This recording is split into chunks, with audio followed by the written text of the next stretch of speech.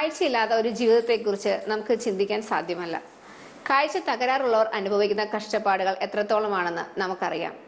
ഇങ്ങനെയൊക്കെ ആണെങ്കിൽ തന്നെ നമ്മൾ ഏറ്റവും കൂടുതൽ അവഗണിക്കുന്ന ഒരു കാര്യമാണ് കണ്ണിന്റെ ആരോഗ്യം. കൃത്യമായ ഇടവേളകളിൽ ഒരു നേത്രരോഗ വിദഗ്ധനെ സമീപിച്ചാൽ പല കാഴ്ച തകരാറുകളും നേരത്തെ കണ്ടുപിടിക്കാനും അവ പൂർണ്ണമായും ചികിത്സിച്ചു മാറ്റാനും സാധിക്കും. ഇതെല്ലാം മുന്നിൽ കണ്ടുകൊണ്ടാണ് ലോക ആരോഗ്യ സംഘടന എല്ലാ വർഷവും ഒക്ടോബർ 2ാമത്തെ വ്യാഴാഴ്ച കാഴ്ച ദിനമായി ആചരിക്കുന്നത്. ഇന്ന് നമ്മോട് കൂടെ ആരോഗ്യ ജാലകത്തിൽ പങ്കെടുക്കുന്നത് MJ ഹോസ്പിറ്റലിലെ ഓഫ്താൽമോളജിസ്റ്റ് ഡോക്ടർ ശ്രുതി K.JOHN ആണ്. നമസ്കാരം മാം. നമസ്കാരം.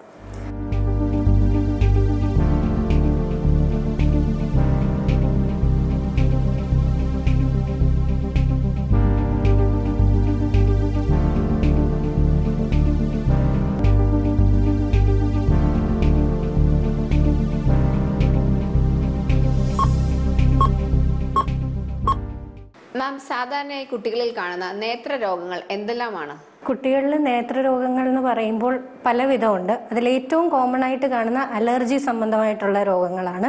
ചൊറിച്ചില്, വെള്ളം വരവ്, പൊടിയിൽ ഒരുപാട് കളിക്കുന്ന കുട്ടികളുടെ ആ പ്രായം അങ്ങനെ ആയതുകൊണ്ട് അലർജി സംബന്ധമായ രോഗങ്ങൾ ഒരുപാട് കാണാറുണ്ട് കുട്ടികളിൽ. പിന്നെ വേറെ ഏറ്റവും കോമൺ ആയിട്ട് വരുന്നത് കാഴ്ചയിലുള്ള പ്രശ്നങ്ങൾ, അതായത് കുട്ടികൾക്ക് കണ്ണട വെക്കേണ്ടി വരുന്ന അഥവാ റിഫ്രാക്റ്റീവ് എറർ എന്ന് നമ്മൾ പറയും. അതിൽ ഷോർട്ട് സൈറ്റും ഉണ്ട്, ലോങ് സൈറ്റും ഉണ്ട്. ഷോർട്ട് സൈറ്റ് എന്ന് പറയുമ്പോൾ മൈനസ് പവർ അല്ലെങ്കിൽ മയോപ്പിയ, അതായത് ചില കുട്ടികളിലെ കണ്ണിന്റെ വലിപ്പം കൂടുതൽ കൊണ്ട് അങ്ങനെ വരാം, അല്ലെങ്കിൽ അവരുടെ പോഷകാഹാരങ്ങൾ കുറവ് കൊണ്ട് വരാം, അല്ലെങ്കിൽ ഇപ്പോഴത്തെ കാലത്തെ കുറെ കമ്പ്യൂട്ടർ സ്ട്രെയിന്, ടാബ്ലറ്റുകൾ കളിക്കുക, അങ്ങനത്തെയൊക്കെ കാര്യങ്ങൾ കൊണ്ടും ഇതേ പ്രശ്നങ്ങൾ വരാം. അത് ഒരു വിഭാഗം കാര്യങ്ങൾ, കണ്ണട വെക്കേണ്ടി വരുന്ന. പിന്നെ അലർജി വേറൊരു വിഭാഗം. പിന്നെ ഇൻഫെക്ഷൻസ്, കണ്ണ് സൂക്കേടൊക്കെ വളരെ കോമൺ ആയിട്ട് കുട്ടികൾക്കായിരിക്കും ഒരു ഫാമിലിയിൽ ആദ്യം വരിക. കാരണം അവരാണ് ഏറ്റവും കൂടുതൽ കമ്മ്യൂണിറ്റിയിൽ മിങ്കിൾ ചെയ്യുന്നത്. സ്കൂളിലൊക്കെ പോയിട്ട് അവര് അത്രയും ശ്രദ്ധിക്കുകയില്ല, അതുകൊണ്ട് അവർക്കായിരിക്കും ആദ്യമേ ഒരു ഇൻഫെക്ഷൻ വരാനുള്ള സാധ്യത. പിന്നെ തിമിരം പോലുള്ള രോഗങ്ങളും റെയറായിട്ട് കുഞ്ഞുങ്ങളിൽ ഉണ്ടാകുമ്പോഴേ ഉണ്ടാകുന്ന സാധ്യതകളുണ്ട്. അതുപോലെ തന്നെ ഗ്ലോക്കോമ, അതും വളരെ റെയറാണ് കുട്ടികളിൽ. പക്ഷേ ഗ്ലോക്കോമ എന്ന് പറയുന്നത് കണ്ണിന്റെ പ്രഷർ കൂടുന്ന ഒരവസ്ഥയാണ്. അതും കുട്ടികളിൽ കാണാറുണ്ട്. പിന്നെ പലതരം രോഗങ്ങളുണ്ട്. ഇതൊക്കെയാണ് കോമൺ ആയിട്ട് കുട്ടികളിൽ കാണാറുള്ള രോഗങ്ങൾ. കുട്ടികളിലെ നേത്രരോഗങ്ങൾക്ക് സാധാരണ രീതിയിൽ എന്തെല്ലാം ചികിത്സാ മാർഗങ്ങളാണുള്ളത്? ഈ പറഞ്ഞതിൽ അലർജി ആണെങ്കിൽ നമ്മൾ ആദ്യം തന്നെ അലർജിയിൽ പല വിഭാഗമുണ്ട്. മൈൽഡ് ആയിട്ടുള്ള അലർജിയുള്ള കുട്ടികളുണ്ട്, സിവിയർ ആയിട്ടുള്ള അലർജി ഉണ്ട്. അപ്പൊ ആദ്യമേ സിവിയർ ആയിട്ടുള്ള ഒരു അലർജി ആയിട്ടാണ് ഒരു കുട്ടി വരുന്നത് എങ്കിൽ ആ സിവിയറിറ്റി, അതായത് ചുമപ്പ്, നീര് കാണും, കണ്ണിന് ഭയങ്കര ചൊറിച്ചിലായിരിക്കും. അപ്പൊ അതിന് തക്കതായ പവർ കൂടിയ മരുന്നുകൾ വെച്ചാണ് സ്റ്റാർട്ട് ചെയ്യുന്നത്. അത് യൂഷ്വലി ഒരാഴ്ച അല്ലെങ്കിൽ ഒരു 5 ദിവസം മാത്രമേ അത്രയും പവറുള്ള മരുന്നുകൾ നമ്മൾ കൊടുക്കാറുള്ളൂ. അതിനുശേഷം ആ ചുമപ്പ്, ചൊറിച്ചിൽ, നീര് ഇതെല്ലാം കുറഞ്ഞതിന് ശേഷം നമ്മളൊരു മെയിൻ്റനൻസ് അല്ലെ ഇത് പ്രതിരോധിക്കാനായിട്ട്, ഈ കുട്ടികളിൽ അലർജി ഒരിക്കലും നമുക്ക് ട്രീറ്റ് ചെയ്ത് ഫുള്ളി മാറ്റാൻ പറ്റത്തില്ല. അവർക്ക് അലർജി പൊടിയോടോ എന്തിനോടാണോ ആ അലർജി, അത് അവോയ്ഡ് ചെയ്യാണ് ഇതിന്റെ ബെസ്റ്റ് ട്രീറ്റ്മെന്റ്. അപ്പം അത് അവോയ്ഡ് ചെയ്യാൻ നമ്മൾ പറഞ്ഞു കൊടുക്കും. അത് കൂടാതെ തന്നെ ഇത് കൂടുതലായിട്ട് വരാണ്ടിരിക്കാനായിട്ട് പ്രിവെന്റീവ് ആയിട്ടുള്ളൊരു തുള്ളിമരുന്ന് നമ്മൾ കൊടുക്കാറുണ്ട്. അത് യൂഷ്വലി ഒരു 3 മാസമെങ്കിലും കണ്ടിന്യൂ ചെയ്യേണ്ടതുണ്ട്. അങ്ങനെ കണ്ടിന്യൂ ചെയ്താൽ ഇത് വരുന്നതിന്റെ റിപ്പീറ്റഡ് ആയിട്ട് വരുന്നത് ഒന്ന് കുറഞ്ഞു കിട്ടും. എന്നിരുന്നാലും അത് വരും. കുട്ടികൾക്ക് ടെൻഡൻസി ഉള്ള കുട്ടികളാണ്. ഈ തുമ്മല് പോലെ തന്നെയാണ്, മിക്കവരിലും തുമ്മല് വരുന്ന കൂടെ തന്നെ ഈ ചൊറിച്ചിലും ഉണ്ടാവും. അപ്പൊ ആ ടെൻഡൻസി ഉള്ള കുട്ടികളിൽ നമ്മൾ പറയാറുള്ളത്, മിക്കവാറും കുട്ടികളിൽ ഒരു 15-16 വയസ്സാകുമ്പോൾ ഈ അലർജിയുടെ ഇത് അങ്ങ് മാറിക്കോളും. പേടിക്കേണ്ട ഒരു കാര്യവും ഇല്ല, അത് മാറിക്കോളും. അത് നമ്മൾ ഈ റെഡ്നെസ്സും നീരും ഒന്നും കൂടാണ്ടിരിക്കാൻ മാത്രം സൂക്ഷിച്ചാൽ മതി. പിന്നീട് കണ്ണടയുടെ ആവശ്യമുള്ള കുട്ടികളാണെങ്കിൽ നിർബന്ധമായിട്ട് കണ്ണാടി കൊടുക്കണം. കാരണം എന്നാന്ന് വെച്ചാൽ, ഒന്നാമത് അല്ലെങ്കിൽ അവർക്ക് അത് കാഴ്ച ശരിക്കുള്ള നമ്മളോ നോർമലായിട്ടുള്ള ഒരാൾ കാണുന്ന പോലെ ആയിരിക്കില്ല അവർ കാണുന്നത്. ഒരു പുകയിലൂടെ അല്ലെ ഒരു ഗ്ലാസ്സിലൂടെ കാണുന്ന പോലെ ആയിരിക്കും അവർ കാണുന്നത്. അപ്പം അവർക്ക് പഠിത്തത്തിലും എന്ത് ആക്ടിവിറ്റിയിലാണേലും അവർ ഭയങ്കരമായിട്ട് പുറകോട്ട് പോകും. മിക്കപ്പോഴും ഈ കാണാത്ത കുട്ടികൾ നോട്ട്സ് എഴുതുന്നത് എങ്ങനെയാണെന്ന് വെച്ചാൽ അടുത്ത കുട്ടികളിൽ നിന്ന് നോക്കിയാണ്. അവർക്ക് ബോർഡിൽ നിന്നുള്ള കാണാനുള്ള പറ്റില്ല. അപ്പൊ അവർ അടുത്ത കുട്ടികളുടെ നിന്നാ കോപ്പി ചെയ്യുന്നത്. അപ്പൊ ആ കുട്ടിയുടെ ഫാസ്റ്റ്നെസ് അനുസരിച്ച് ഈ കുട്ടിക്ക് നോട്ട്സ് എഴുതാൻ പറ്റുള്ളൂ. അപ്പൊ അവരെപ്പോഴും സ്ലോ ആകും. അപ്പൊ അത് പഠിത്തത്തെ എഫക്ട് ചെയ്യും. പിന്നെ കുഞ്ഞുങ്ങളുടെ പ്രായത്തിൽ അവർ വിചാരിക്കും ഇത് എന്നെ കൊണ്ട് പറ്റുന്നില്ല, അപ്പം മതി, പഠിക്കുന്നില്ല എന്ന് പറഞ്ഞ് അവരങ്ങ് ഉഴപ്പിപ്പോവും. അപ്പൊ ഇതെല്ലാം കാരണങ്ങളാണ് നമ്മൾ കണ്ണാടി കൊടുക്കണം എന്നുള്ളത് നിർബന്ധമായിട്ട്. തന്നെയല്ല, നമ്മൾ ഒരു പ്രായം വരെ പവർ ഉണ്ടായിട്ട് കണ്ണാടി കൊടുത്തില്ല എന്നുണ്ടെങ്കിൽ പിന്നീട് നമ്മൾ എത്ര കറക്റ്റ് ചെയ്യാൻ ശ്രമിച്ചാലും ഒരു നോർമൽ പവറിലേക്ക് അവരെത്തില്ല. മാഡം പറഞ്ഞു ഷോർട്ട് സൈറ്റ്, ലോങ് സൈറ്റ്, അങ്ങനെ ഐ പ്രോബ്ലം കുട്ടികൾക്ക് ഉണ്ടാകുന്നതിനെ പറ്റി. ഈ രോഗാവസ്ഥകൾ പാരമ്പര്യമായി കുട്ടികൾക്ക് ഉണ്ടാകാൻ സാധ്യതയുണ്ടോ?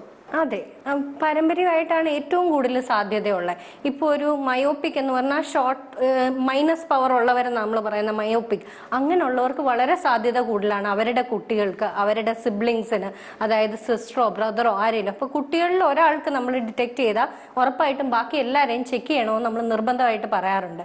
അതായത് ഗ്രാൻഡ് ഫാദേഴ്സ് അങ്ങനെ അത് വരുന്നതാണ്. പാരമ്പര്യമായിട്ട് വരുന്ന ഏറ്റവും കൂടുതൽ വരുന്ന ഒരു രോഗമാണ് ഈ ഷോർട്ട് സൈറ്റഡ്നെസ്സും ലോങ് സൈറ്റഡ്നെസ്സും കുട്ടികളുടെ കാര്യത്തിൽ.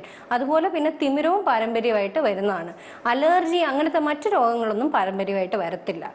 പിന്നെ വേറെ ഞരമ്പിന്റെ ഒരു പ്രശ്നമുണ്ട്, അതും പാരമ്പര്യമായിട്ട് വരാൻ സാധ്യതയുള്ള ഒരു രോഗമാണ്. കുട്ടികളിലും പ്രായമായവരിലും ഒരുപോലെ കാണുന്ന ഒരു രോഗാവസ്ഥയാണ് കണ്ണു ചൊറിച്ചിൽ. സാധാരണ എന്താണ് ഇതിനുള്ള കാരണം? എന്തൊക്കെയാണ് ഇതിനുള്ള പരിഹാര മാർഗങ്ങൾ?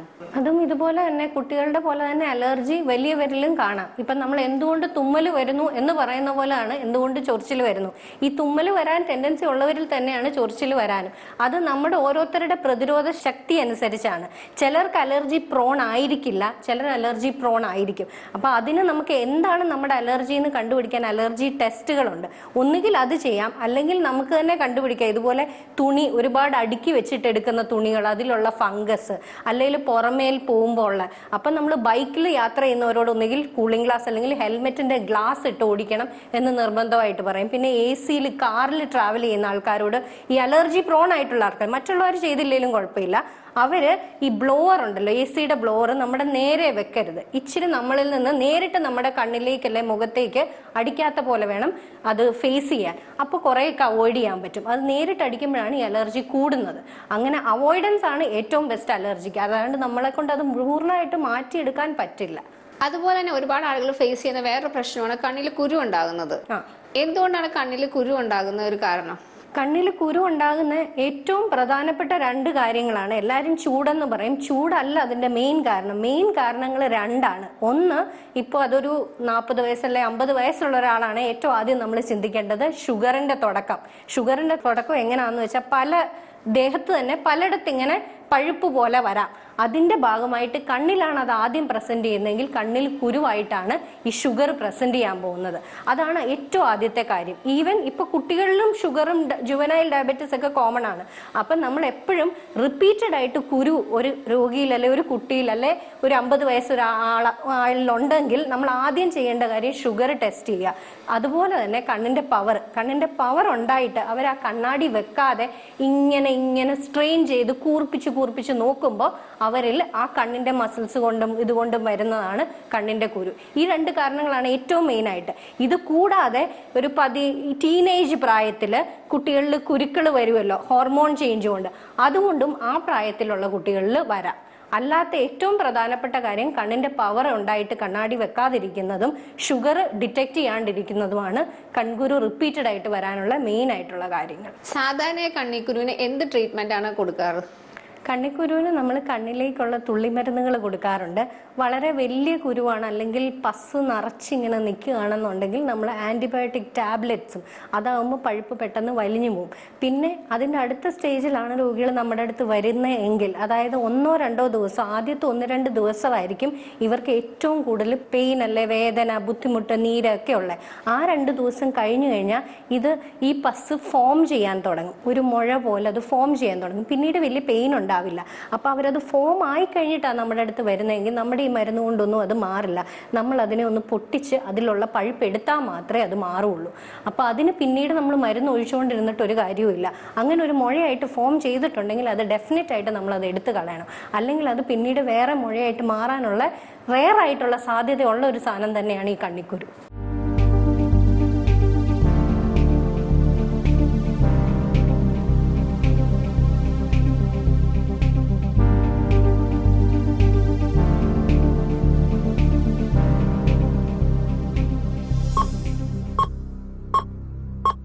പലപ്പോഴും ആളുകൾ കോണ്ടാക്ട് ലെൻസ് ധരിക്കാൻ, പ്രത്യേകിച്ച് യങ്സ്റ്റേഴ്സ് കോണ്ടാക്ട് ലെൻസ് ധരിക്കാൻ ആഗ്രഹിക്കുന്നു. ഈ കോണ്ടാക്ട് ലെൻസ് കൊണ്ട് എന്തെങ്കിലും ദൂഷ്യഫലങ്ങളുണ്ടോ? ദൂഷ്യഫലം ഉണ്ടോ എന്ന് ചോദിച്ചാൽ എല്ലാത്തിനും പ്ലസും മൈനസും ഉണ്ടെന്ന് പറയുന്ന പോലെ ഒരു ഫംഗ്ഷനൊക്കെ ഉപയോഗിക്കുന്നത് അവർക്കത് അവരെ പ്രസന്റ് ചെയ്യാൻ കൂടുതൽ ഇഷ്ടപ്പെടുന്ന അങ്ങനെയാണെന്നുണ്ടെങ്കിൽ അതിനൊന്നും ഒരു ഇതുമില്ല.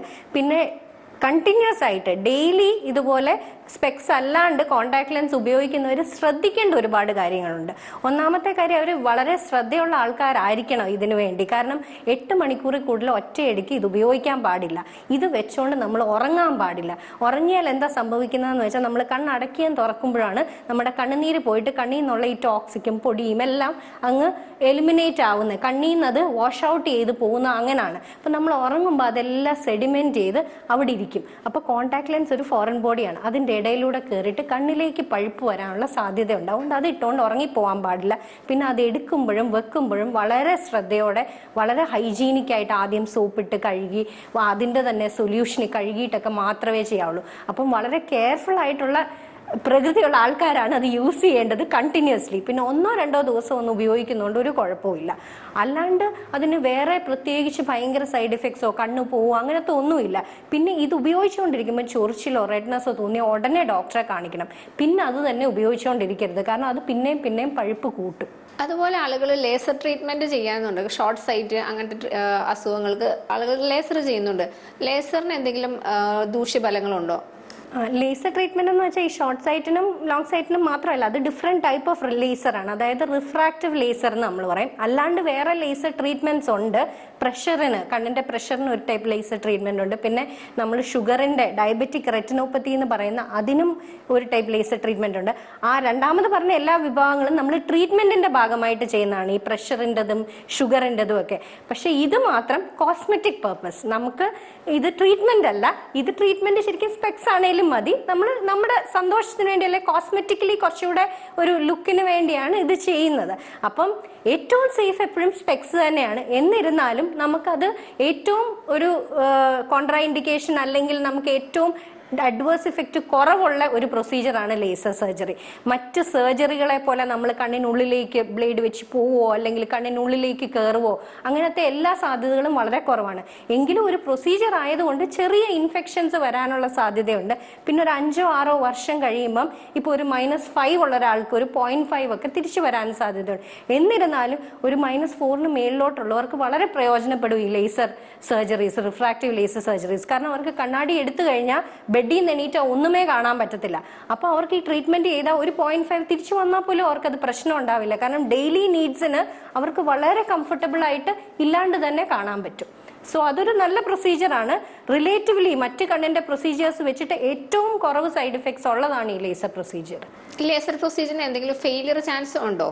അതാണ് ഞാൻ പറഞ്ഞത്. പലരിലും ഒരു 6 to 7 ഇയേഴ്സ് കഴിയുമ്പം ചെറിയൊരു പവർ തിരിച്ചു വരുന്ന ഒരു സാധ്യതയുണ്ട്. പിന്നെ എന്ത് പ്രൊസീജിയറിനും ഉള്ള പോലെ ഇപ്പോൾ ഒരു 100 പേര് ചെയ്താൽ അതിൽ ഒരാൾക്കോ 2 പേർക്കോ ഇൻഫെക്ഷൻ വരാനുള്ള സാധ്യതയുണ്ട്. പക്ഷെ ബാക്കി 88 പേർക്ക് നന്നായിട്ട് വരും. അപ്പം നമുക്കതങ്ങനെ ഫെയിലിയർ ആണോ നല്ലതാണോ എന്ന് പറയാൻ പറ്റില്ല. ചാൻസസ് ഓഫ് ഫെയിലിയർ കുറച്ചുണ്ട്, അത്രേ ഉള്ളൂ. പക്ഷേ മറ്റു പ്രൊസീജിയർ വെച്ചിട്ട് വളരെ പ്രയോജനമുള്ള ഒരു കാര്യം തന്നെയാണ് ഈ ലേസർ സർജറി. ഷുഗറും പ്രഷറും പലപ്പോഴും ആളുകളുടെ കാഴ്ചയെ ബാധിക്കാറുണ്ട്. ഇത് എങ്ങനെയാണ് അവരുടെ കാഴ്ചയെ ബാധിക്കുന്നത്? ഷുഗർ ഏറ്റവും കൂടുതൽ, ഡയബറ്റിസ് എന്ന് പറയുന്നത് ഏറ്റവും കൂടുതൽ എഫക്ട് ചെയ്യുന്ന കണ്ണിനെയാണെന്ന് പറയാം. 3 കാര്യങ്ങൾക്കാണ് ദേഹത്തിൽ ഏറ്റവും കൂടുതൽ ഷുഗറിന്റെ അല്ലെ ഡയബറ്റിസിന്റെ എഫക്റ്റ് വരുന്നത്. അത് ഏറ്റവും പ്രധാനമായിട്ട് കിഡ്നി, കണ്ണ്, ദേഹം മുഴുവനുള്ള ഞരമ്പുകൾ.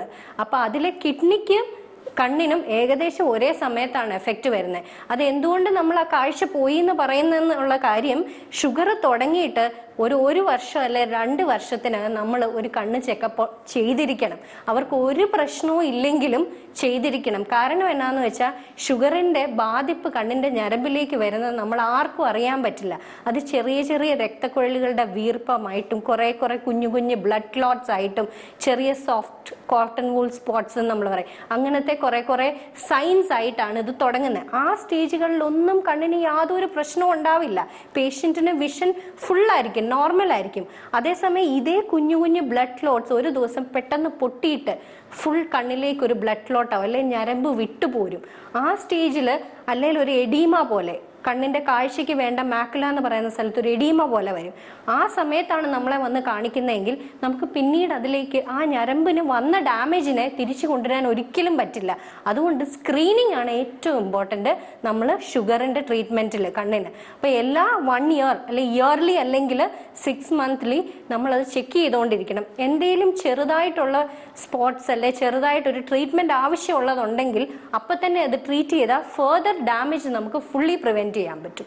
മാം പറഞ്ഞു കുട്ടികൾക്കും പ്രായമായവർക്കും കാറ്ററാക്ട് അഥവാ തിമിരം വരാറുണ്ടെന്ന്. എന്താണ് തിമിരത്തിന്റെ കാരണം? എന്താണ് അതിനുള്ള ചികിത്സാ മാർഗങ്ങൾ? പ്രായമായവർക്കും കുട്ടികൾക്കും വരാമെങ്കിലും കുട്ടികൾക്ക് വരുന്നത് വളരെ റെയർ ആയിട്ടേ വരുള്ളൂ. തിമിരം എന്ന് പറയുന്ന രോഗം സാധാരണഗതിയിൽ വരുന്നത് പ്രായമായതെന്ന് പറയാൻ പറ്റത്തില്ല. ഇപ്പം ഒരു 50 വയസ്സൊന്നും ഒരു പ്രായമല്ല, ഒരു 50-ന് മേളിലോട്ടാണ് തിമിരം തുടങ്ങാനുള്ള സാധ്യത. ഒരു ആവറേജ് ഏജ് പറയുകയാണെങ്കിൽ 60-ന് മേളിലോട്ട്, 50-ന് മേളിലോട്ടും തുടങ്ങുന്നവരുണ്ട്.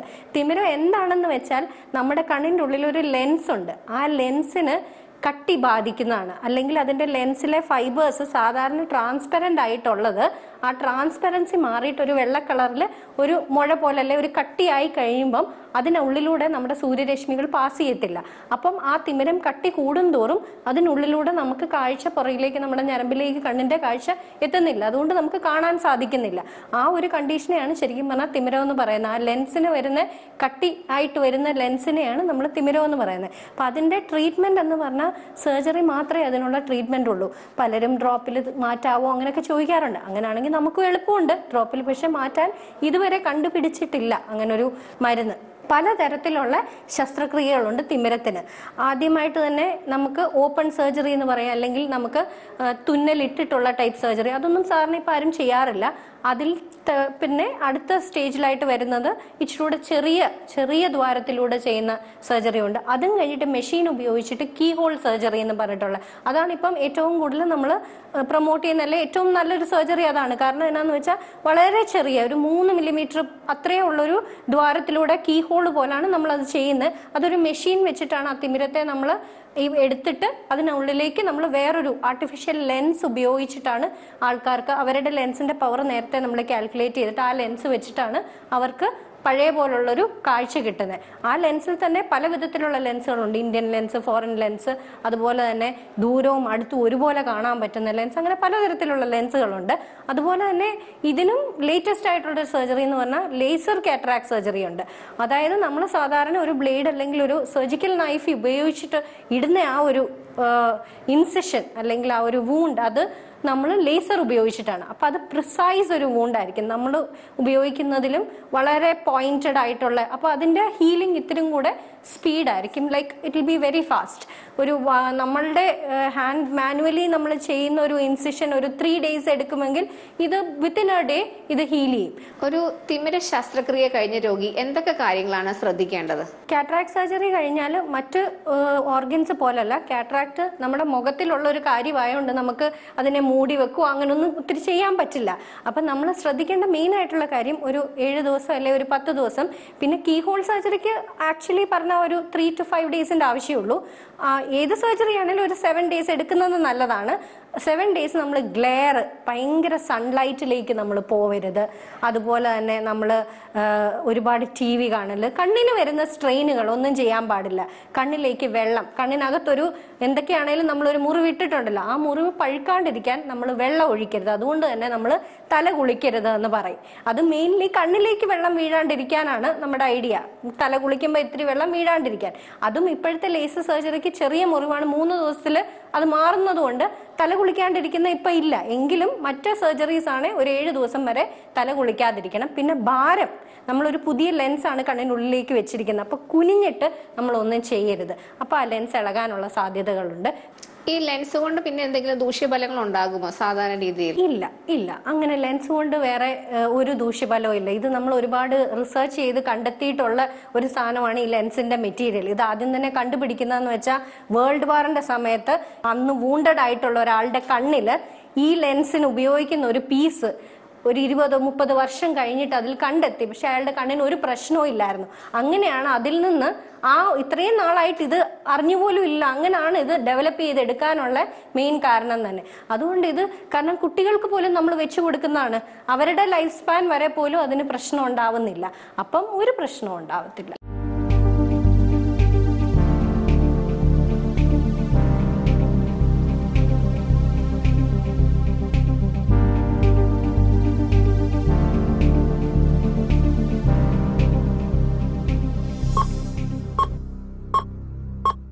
സാധാരണ കണ്ടുവരുന്ന ഒരു കാര്യമാണ്, ഒരിക്കൽ കണ്ണടയ്ക്ക് പ്രിസ്ക്രൈബ് ചെയ്താൽ ആളുകൾ വർഷങ്ങളോളം ആ സെയിം കണ്ണട തന്നെ യൂസ് ചെയ്യുന്നു. എത്ര ഇന്റർവെൽ കൂടുമ്പോഴാണ് നമ്മൾ ഈ കണ്ണട ചേഞ്ച് ചെയ്യേണ്ടത്? ഒരു കണ്ണാടി വെച്ച് കഴിഞ്ഞാൽ യൂഷ്വലി ഒരു 6 മാസം അല്ലെ 1 വർഷം. അതിപ്പം പ്രായം അനുസരിച്ചിരിക്കും. കുട്ടികൾക്കാണെങ്കിൽ 6 മാസം ചെക്ക് ചെയ്യുന്നതാണ് ഏറ്റവും അനുയോജ്യം. വലിയ ആൾക്കാരിലേക്ക് 40 വയസ്സ് കഴിഞ്ഞിട്ട് നമ്മൾ കണ്ണാടി, നേരത്തെ ഒന്നും ഉപയോഗിക്കാത്ത ആൾക്കാർ 40-ന് ശേഷം, അതായത് വെള്ളെഴുത്ത് റീഡിങ്ങിന്റെ പവർ എല്ലാവർക്കും വരും 40 കഴിയുമ്പോൾ. അങ്ങനെയുള്ളവർ 1-2 വർഷം കഴിഞ്ഞിട്ട് ചെക്ക് ചെയ്താൽ മതി. 2 വർഷം കഴിയുമ്പോൾ എന്താണേലും ചെക്ക് ചെയ്യണം. കാരണം 2 വർഷം കഴിയുമ്പം 40 വയസ്സ് കഴിഞ്ഞവരുടെയും വെള്ളെഴുത്തിന്റെ പവർ മാറിക്കൊണ്ടിരിക്കും. പക്ഷെ കുട്ടികൾ 6 മാസം അല്ലെ 1 വർഷത്തിനകം ചെക്ക് ചെയ്യണമെന്നുള്ളത് നിർബന്ധമാണ്. മാം, ഗ്ലാസിനെ പറ്റി പറഞ്ഞ സാധാരണ ആളുകൾ പറഞ്ഞിട്ടുണ്ട് ബൈഫോക്കലും ഈ പ്രോഗ്രസീവ് ഗ്ലാസും, എന്താണ് അത് തമ്മിലുള്ള വ്യത്യാസം?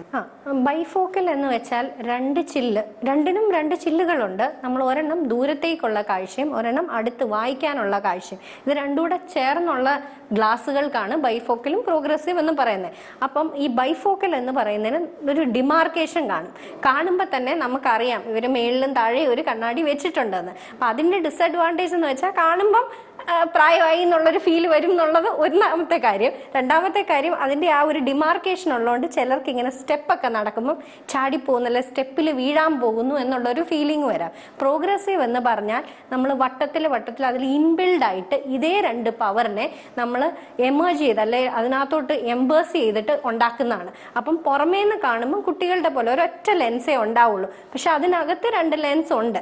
അപ്പൊ പ്രോഗ്രസീവിന്റെ ഡിസഡ്വാൻറ്റേജ് എന്ന് വെച്ചാൽ ബൈഫോക്കൽ യൂസ് ചെയ്തവർക്ക് പ്രോഗ്രസീവിലേക്ക് പോയാൽ വളരെ ബുദ്ധിമുട്ടായിരിക്കും. കാരണം അവർ മേളിലൂടെ ഒരു കാഴ്ചയും താഴെയോടെ ഒരു കാഴ്ചയും അങ്ങ് ശീലിച്ചു പോയി. അപ്പൊ അവർക്ക് ഇതിലൂടെ കാണാൻ ഇത്തിരി ബുദ്ധിമുട്ട് കാണും. അതൊരു 6 മാസത്തിലെടുക്കും ശരിക്കും ഒന്ന് അഡ്ജസ്റ്റ് ആയി വരാൻ. അല്ലാണ്ട് ആദ്യമായിട്ട് പ്രോഗ്രസീവ് വെക്കുന്നവർക്കും ഫിറ്റിംഗ് പ്രോബ്ലം കൊണ്ട് അഡ്ജസ്റ്റ്മെന്റ് പ്രോബ്ലംസ് വരാം. അല്ലെങ്കിൽ അവർക്ക് ഈ വേവ്സ് പോലെ ഇങ്ങനെ വളഞ്ഞൊക്കെ ആദ്യമേ കാണിക്കുന്നത് നോർമലാണ്. അത് നമ്മൾ അഡ്ജസ്റ്റ് ചെയ്ത് വരുമ്പോൾ അതങ്ങ് ശരിയായിക്കോളും. ഇന്നത്തെ നമ്മുടെ ജോലിയുടെ ഭാഗമായിട്ടും അപ്പൊ ലൈഫ് സ്റ്റൈലിന്റെ ഭാഗമായിട്ടും നമ്മൾ ഒരുപാട് മൊബൈൽ യൂസ് ചെയ്യുന്നു, അല്ലെങ്കിൽ കമ്പ്യൂട്ടർ യൂസ് ചെയ്യുന്നു. അപ്പൊ ആളുകൾക്ക് കണ്ണിന് ഒരുപാട് സ്ട്രെയിൻ ഉണ്ടാവുന്നുണ്ട്. ഇത് ഒഴിവാക്കാൻ എന്താണ് ചെയ്യേണ്ടത്? ഏറ്റവും ഒഴിവാക്കാൻ ഒരുപാട് ഉപയോഗിക്കാതിരിക്കുക എന്നുള്ളത് തന്നെയാണ് ഏറ്റവും നല്ല മാർഗം. പിന്നെ അത് പറ്റാത്ത ആൾക്കാരുണ്ടല്ലോ, കമ്പ്യൂട്ടർ ഫീൽഡിൽ വർക്ക് ചെയ്യുന്നവര്, അങ്ങനെയുള്ളവരെയൊക്കെ. അപ്പം നമ്മൾ ഒന്നാമത്തെ കാര്യം നമ്മുടെ പൊസിഷൻ, നമ്മുടെ ചെസ്റ്റ് ലെവൽ, ആ ലെവലിലെ ഇങ്ങനെ കുനിഞ്ഞിട്ടോ ഇങ്ങനെ മേളിലോട്ട് നോക്കുന്ന രീതിയിലോ ഒരിക്കലും കമ്പ്യൂട്ടർ വെക്കാൻ പാടില്ല. നമ്മുടെ ചെസ്റ്റ് ലെവലിൽ സ്ക്രീൻ വരുന്ന പോലെ വേണം അത് ഫിക്സ് ചെയ്യാൻ. പിന്നെ കമ്പ്യൂട്ടറിന്റെ തന്നെ സെറ്റിങ്സിൽ നമുക്കതിന്റെ ഗ്ലെയർ അല്ലേ, ബ്രൈറ്റ്നെസ്, അത് ഒരു മിനിമം ലെവലിൽ ഏറ്റവും കുറച്ചില്ലെങ്കിലും വളരെ കുറഞ്ഞ പെർസെൻറ്റേജിൽ വേണം നമ്മൾ വെക്കാൻ. അതുപോലെ തന്നെ മൊബൈൽസിലും ടാബ്ലറ്റ്സിലും എല്ലാത്തിലും ഒരു ബ്ലൂ ഫിൽറ്റർ, ഐ പ്രൊട്ടക്ഷൻ എന്നും പറഞ്ഞൊരു ഓപ്ഷൻ ഉണ്ടാവും. അല്ലെങ്കിൽ ബ്രൈറ്റ്നെസ് നമ്മൾ ഏറ്റവും മിനിമം ലെവലിൽ വേണം വെക്കാൻ. പിന്നെ ഈ ഇങ്ങനത്തെ ഗാഡ്ജറ്റ്സ് ഒന്നും നമ്മൾ വെളിച്ചമില്ലാത്ത റൂമിൽ അല്ലെങ്കിൽ ലൈറ്റ് ഓഫ് ചെയ്തിട്ട് നമ്മൾ ഇരുന്നിട്ട് വാട്സപ്പോ ഒന്നും സ്ക്രോൾ ചെയ്തിട്ട് അത് ഭയങ്കര ചീത്തയാണ് കണ്ണിന്. പിന്നെ അതുപോലെ കമ്പ്യൂട്ടർ സ്ക്രീനിന് നമ്മൾ പറയുന്ന ഒരു 20-20 റൂളുണ്ട്. 20 മിനിറ്റ്സ് ആണ് കണ്ണിന്റെ ഒരു സ്ഥലത്തേക്ക് ഫോക്കസ് ചെയ്യാനുള്ള, സ്ട്രെയിൻ ഇല്ലാണ്ട് ഫോക്കസ് ചെയ്യാനുള്ള കപ്പാസിറ്റി. നമ്മൾ ആ 20 മിനിറ്റ്സ് കഴിഞ്ഞാൽ ഒരു ബ്രേക്ക് എന്ന് വെച്ചാൽ അരമണിക്കൂർ ബ്രേക്ക് ഒന്നും വേണ്ട. ഇന്ന് നമ്മളൊരു കലണ്ടറിലേക്ക് അല്ലെ ദൂരെ ഒരു വിൻഡോയിലേക്ക് നോക്കി നമ്മുടെ ഫോക്കസ് ആ പെർട്ടിക്കുലർ ഒബ്ജക്റ്റിൽ നിന്ന് മാറി വേറെ എങ്ങോട്ടേലും നോക്കണം. അല്ലെ ഒന്ന് പോയി വെള്ളം കുടിച്ചിട്ട് വന്നാലും മതി. നമ്മുടെ ഫോക്കസ് മാറണം എന്ന് മാത്രമേ ഉള്ളൂ. അവിടെ നിന്ന് എണീക്കാതെ വേറെ എവിടെയെങ്കിലും നോക്കി ചെയ്താലും മതി. എന്നിട്ട് ഒരു 2 മിനിറ്റ്സ് വേറെ എവിടെയെങ്കിലും നോക്കിയിട്ട് തിരിച്ചു വരിക. അപ്പൊ 20 മിനിറ്റ്സ് എന്നുള്ള ഒരിത് കരുതുക. പിന്നെ അതുപോലെ ഡ്രൈനെസ് വരാം. കമ്പ്യൂട്ടർ അല്ലെ നമ്മൾ കണ്ടിന്യൂസ് ആയിട്ട് മൂവിയൊക്കെ കാണുമ്പോൾ നമ്മൾ ബ്ലിങ്ക് ചെയ്യത്തില്ല. നമ്മുടെ ബ്ലിങ്കിങ് ആണ് നമ്മുടെ കണ്ണിനെ ലൂബ്രിക്കേറ്റ് ചെയ്യുന്ന കാര്യം. അപ്പം ബ്ലിങ്കിങ് ഇല്ലാണ്ട് വരുമ്പം കണ്ണ് ഭയങ്കര ഡ്രൈ ആവും. അപ്പൊ കമ്പ്യൂട്ടർ യൂസേഴ്സിന് നമ്മൾ മോയ്സ്ചറൈസിങ് ലോഷൻ പോലെ കണ്ണിന്റെ കൂളിംഗ് ഡ്രോപ്സ് ഉണ്ട്, അതൊന്ന് കണ്ടിന്യൂസ്ലി അല്ലെ ഇടയ്ക്കിടയ്ക്ക് സ്ട്രെയിൻ വരുമ്പം യൂസ് ചെയ്യണമെന്ന് പറയും. അത് കണ്ണിനെ പ്രൊട്ടക്ട് ചെയ്തോളും. ഗ്ലോക്കോമ എന്ന രോഗത്തെ പറ്റി പറയുന്നത് സൈലന്റ് കില്ലർ എന്നാണ്. എന്താണ് ഗ്ലോക്കോമ? അത് എങ്ങനെയാണ് ചികിത്സിച്ച് മാറ്റാവുന്നത്? അതെന്തുകൊണ്ടാണെന്ന് വെച്ചാൽ അതിന് വേറെ പ്രത്യേകിച്ച് സിംറ്റംസ് ഒന്നുമില്ല. ഇപ്പൊ തിമിരം വന്ന ഒരാൾ നമ്മൾ അങ്ങോട്ട് പോയി നോക്കാതെ തന്നെ ഇങ്ങോട്ട് നമ്മുടെ അടുത്ത് വരും, കാരണം അവർക്ക് കാഴ്ച കാണുന്നില്ല. അതുപോലെ ഇപ്പൊ ഞരമ്പിന്റെ ഒരു ഞരമ്പ് വിട്ടുപോയി, അവരും വരും നമ്മുടെ അടുത്ത്, കാണുന്നില്ല. അല്ലെങ്കിൽ ഇൻഫെക്ഷൻ വന്നു, അവർക്ക് ചുമപ്പാണ്, വേദനയാണ്, നമ്മുടെ അടുത്ത് വരും. പക്ഷെ ഗ്ലോക്കോമ ഉള്ള ഒരാൾ നമ്മുടെ അടുത്ത് വരാൻ സാധ്യത വളരെ കുറവാണ്. കാരണം അതിന്റെ സിംറ്റംസ് ഒന്നും തന്നെ ഇല്ല, കാഴ്ചനെ അത് പെട്ടെന്ന് ബാധിക്കില്ല. കാഴ്ചനെ ബാധിക്കുന്ന നമ്മുടെ പെരിഫറൽ വിഷൻ എന്ന് പറയും. നമ്മൾ നേരെ നോക്കുന്ന വിഷൻ അല്ലാണ്ട് ഇപ്പൊ ഞാൻ ഇങ്ങനാണ് നോക്കുന്നത്, പക്ഷെ എനിക്ക് ഇവിടെ ഒരു സാധനം ഉണ്ടെങ്കിലും കാണാം. അതാണ് നമ്മുടെ ഫീൽഡ് ഓഫ് വിഷൻ. നമുക്ക് ചുറ്റുമുള്ളത് നമ്മൾ നേരെ നോക്കുമ്പോൾ കാണുന്നതിന് കൂടാതെ നമുക്ക് സൈഡിലുള്ളതും ഒക്കെ കാണാൻ പറ്റും. അപ്പൊ ഗ്ലോക്കോമയിൽ ആദ്യമേ എഫക്ട് ചെയ്യുന്നത് ഈ സൈഡ് വിഷനാണ്. അത് യൂഷ്വലി നമ്മൾ അങ്ങനെ നോട്ടീസ് ചെയ്യത്തില്ല. നമ്മുടെ സൈഡിൽ നിന്നുള്ള നമ്മൾ കാണുന്നുണ്ടോ ഇല്ലയോ എന്നുള്ളത് നമ്മൾ പെട്ടെന്ന് അങ്ങനെ നോട്ടീസ് ചെയ്യത്തില്ല. പിന്നുള്ളത് ഒരു വേഗ് ഹെഡേക്കാണ്, വളരെ വേഗായിട്ടുള്ളൊരു ഹെഡേക്ക് ആയിരിക്കും. അപ്പം നമ്മൾ അതിനെ നോട്ടീസ് ചെയ്യാൻ സാധ്യതയില്ല. അപ്പം കണ്ണിന്റെ പ്രഷർ കൂടിയിട്ടുള്ളൊരവസ്ഥയാണ് ഗ്ലോക്കോമ. ആ പ്രഷർ കൂടിക്കഴിഞ്ഞിട്ട് അത് ഞരമ്പിനെ എഫക്റ്റ് ചെയ്യുന്നതാണ് ഗ്ലോക്കോമ എന്ന് പറയുന്നത്. പിന്നെ ഗ്ലോക്കോമയുടെയും ഈ ഷുഗറിന്റെ പോലെ ഞരമ്പിനെ എഫക്റ്റ് ചെയ്ത് കഴിഞ്ഞാൽ അത് നമുക്ക് റിവേഴ്സ് ചെയ്യാൻ പറ്റില്ല. അവിടെ വെച്ച് അതിനെ ആ ഡാമേജിനെ നമുക്കൊന്ന് സ്റ്റോപ്പ് ചെയ്തിട്ട് ഫെർദർ ഡാമേജ് ആണ് നമ്മൾ സ്റ്റോപ്പ് ചെയ്യാൻ നോക്കുന്നത്. സോ അതുകൊണ്ട് അത് ഉണ്ടാക്കിയ ഡാമേജിനെ നമുക്ക് തിരിച്ചൊന്നും ചെയ്യാൻ പറ്റില്ല എന്നുള്ളത് കൊണ്ട് തന്നെയാണ് സൈലന്റ് കില്ലർ എന്ന് പറയുന്നത്. ഇന്ന് നമ്മൾ പേപ്പറിൽ കൂടുതലായിട്ട് വായിക്കുന്ന വാർത്തയാണ് മസ്തിഷ്ക മരണം സംഭവിച്ചു, അതുകൊണ്ട് അവയവങ്ങൾ ദാനം ചെയ്തു എന്ന്. എങ്ങനെയാണ് ഒരു ഐ ഡൊണേഷന്റെ പ്രൊസീജിയർ? കണ്ണായിട്ട് മാറ്റി വെക്കാവോ? പലരും ചോദിക്കാറുള്ള കാര്യമാണ്. കണ്ണായിട്ട് എടുക്കുന്നു, കണ്ണായിട്ട് മാറ്റുമോ? കണ്ണിന്റെ കൃഷ്ണമണിയാണ് ശരിക്കും പറഞ്ഞാൽ നമ്മൾ ഡൊണേറ്റ് ചെയ്യുന്നത്. ഇപ്പൊ തിമിരമുള്ള ഒരാൾക്ക് കണ്ണ് മാറ്റി വെച്ചുകൊണ്ട് പ്രയോജനം ഒന്നും കിട്ടത്തില്ല. അത് പ്രയോജനം കിട്ടുന്നത് കണ്ണിന്റെ കൃഷ്ണമണിക്കുള്ള രോഗങ്ങളുള്ളവരാ. അത് ഇതുപോലെ ജന്മന കൃഷ്ണമണി വൈറ്റ് ആയിട്ട് നമുക്ക് കാണാൻ പറ്റാത്തുള്ള ആൾക്കാർ കാണും. അതുപോലെ കൃഷ്ണമണിക്ക് ഒരു അൾസർ വന്നിട്ട് കൃഷ്ണമണി ഇതായിപ്പോയ ആൾക്കാർ കാണും. പിന്നെ കൃഷ്ണമണിക്ക് വരുന്ന രോഗങ്ങൾക്ക് മാത്രമാണ് നമുക്ക് കണ്ണ് മാറ്റി വെക്കുന്നതിന്റെ പ്രയോജനം കിട്ടുന്നത്. പക്ഷെ അത് തന്നെ ഒരുപാട് ആൾക്കാരുണ്ട്. അപ്പം നമുക്ക് കണ്ണ് ദാനം ചെയ്യാന്ന് പറഞ്ഞാൽ വളരെ മഹത്തായ ഒരു കാര്യം തന്നെയാണ്. ഏത് ഓർഗൻ കൊടുക്കുന്ന പോലെ തന്നെ കണ്ണ് ദാനം ചെയ്യാന്ന് പറയുന്നത് വളരെ നല്ലൊരു കാര്യം തന്നെയാണ്. അതും മറ്റ് ഓർഗൻസിനേക്കാളും കുറച്ചും കൂടെ സമയം കഴിഞ്ഞിട്ടാണെങ്കിലും നമുക്ക് എടുക്കാൻ പറ്റും. പിന്നെ അത് ഐ ബാങ്കിൽ സൂക്ഷിച്ച് കുറേ നാൾ നമുക്ക് സൂക്ഷിച്ചു വെക്കാൻ പറ്റുന്ന ഒരു കാര്യമാണ് കണ്ണ്. അപ്പം അതുപോലെ കണ്ണ് ആർക്കൊക്കെ ദാനം ചെയ്യാൻ പറ്റും എന്ന് പറഞ്ഞാൽ അതിനൊരു ഏജ് ലിമിറ്റ് ഒന്നും കാര്യമായിട്ടില്ല. പക്ഷെ എത്ര ഏജ് കുറവാണോ അത്രയ്ക്ക് നമ്മുടെ എൻഡോത്തീലിയൽ കൗണ്ട് എന്ന് പറയും കൃഷ്ണമണിയുടെ, അത് ഇച്ചിരി കൂടെ നല്ലതായിരിക്കും എന്ന് മാത്രമേ ഉള്ളൂ. പക്ഷെ റാബിസ്, ഹെപ്പറ്റൈറ്റിസ് ബി, HIV ഇങ്ങനത്തെ രോഗങ്ങളൊന്നും ഉള്ളവർക്ക് ദാനം ചെയ്യാൻ പറ്റില്ല. അല്ലെങ്കിൽ നമ്മൾ അത് ടെസ്റ്റ് ചെയ്തിട്ട് അവരുടെ അത് എടുത്താലും ഡിസ്കാർഡ് ചെയ്യും. അപ്പൊ എങ്ങനെയാണ് ദാനം ചെയ്യാൻ പറ്റുന്നത് എന്ന് വെച്ചാൽ നമ്മുടെ അതിനുള്ളൊരു സമ്മതപത്രം ഒന്നുകിൽ ഒരു ഐ ബാങ്കിൽ പോയി സമീപിച്ചിട്ട് എഴുതി കൊടുക്കുക, അല്ലെങ്കിൽ നമ്മുടെ റിലേറ്റീവ്സ് വീട്ടിലുള്ളവരോട് പറഞ്ഞേൽപ്പിച്ചിട്ട് എങ്കിലും നമ്മളൊരു ഫോം ഫില്ല് ചെയ്ത് വെച്ചിട്ടുണ്ടാവണം. എന്നിട്ട് പെർട്ടിക്കുലർ ഐ ബാങ്ക്സ് അവരെ കോണ്ടാക്ട് ചെയ്തിട്ട് അവർ വന്നിട്ട് ഐ ഡൊണേഷന് വേണ്ടി ആ ഐ എടുത്തിട്ട് നമ്മുടെ ഇത് കഴിയുമ്പോൾ പൊക്കോളും. പിന്നെ നമുക്ക് വരുന്ന വേറൊരു ഡൗട്ട്, കണ്ണ് ദാനം ചെയ്ത് കഴിഞ്ഞാൽ ഫ്യൂണറലിനോ എന്തിനേലും ഫേസ് ഭയങ്കര ഇതായിട്ടിരിക്കും. അങ്ങനെ ഒന്നും വരത്തില്ല. കാരണം നമ്മൾ അതിനെ വേറെ റിപ്പോസിറ്റ് ചെയ്ത് പഴയ കണ്ണ് പോലെ തന്നെ തിരിച്ച് ചെയ്തിട്ടാണ് പോകുന്നത്. അപ്പൊ ഫേസിന് വേറെ ഡിഫോമിറ്റി ഒന്നും വരത്തില്ല. കണ്ണെടുത്തു എന്ന് വെച്ചിട്ട് അവിടെ കുഴിഞ്ഞോ ഒന്നും ഇരിക്കത്തില്ല. അപ്പൊ കണ്ണുദാനം വളരെ മഹത്തായ ഒരു കാര്യം തന്നെയാണ്, മറ്റൊരാൾക്ക് കാഴ്ച കൊടുക്കുന്ന ഒരു കാര്യവുമാണ്. പക്ഷെ കണ്ണ് പൂർണ്ണമായിട്ടല്ല നമ്മൾ മാറ്റി വെക്കുന്നത്, കൃഷ്ണമണിയാണ് നമ്മൾ മാറ്റി വെക്കുന്നത്. ഒരു മരണം നടന്ന് എത്ര മണിക്കൂറിനുള്ളിലാണ് കണ്ണെടുക്കേണ്ടത്? അപ്പോൾ എത്രയും പെട്ടെന്ന് എടുത്താൽ അത്രയും ക്വാളിറ്റി കൂടുതലായിരിക്കും കിട്ടുന്നത്. പക്ഷെ ഒരു 6 hours ഐഡിയൽ ടൈം. നേത്രരോഗത്തെക്കുറിച്ചും അതിന്റെ നൂതന ചികിത്സാ മാർഗങ്ങളെക്കുറിച്ചും ഗുഡ്നസ് TV പ്രേക്ഷകരുമായി പങ്കുവച്ച മാഡത്തിന് വളരെയധികം നന്ദി.